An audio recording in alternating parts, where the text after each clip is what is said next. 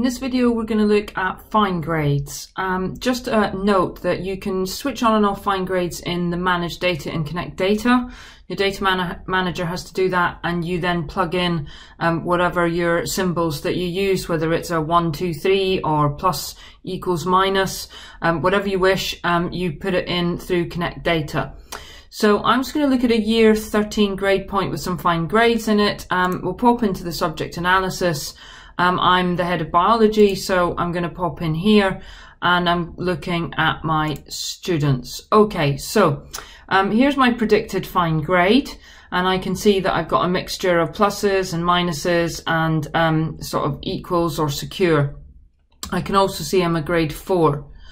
So I can do the traditional sort of what if, and I could model from this page my fine grade. So there's a D plus, let's say I can get the D plus to a C, the C plus to a B, etc.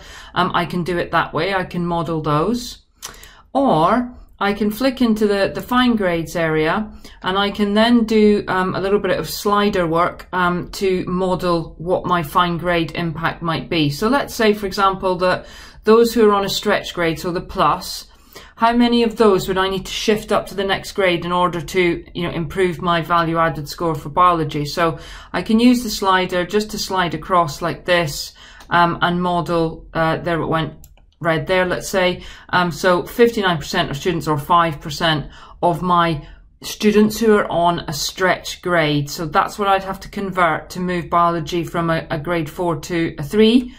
I could then add to that, let's say some of my secures. I might be confident that I could get some of those students up to the next grade. And then at the bottom here are my at-risk students. So I might, in the past, know that I might lose some of those to the grade below, so I can model those going down. So you can see the effect that just modeling some of these sliders together and combining them has on your overall value added score. You can use them independently, or you can use them together to fully model what the impact of your interventions might be.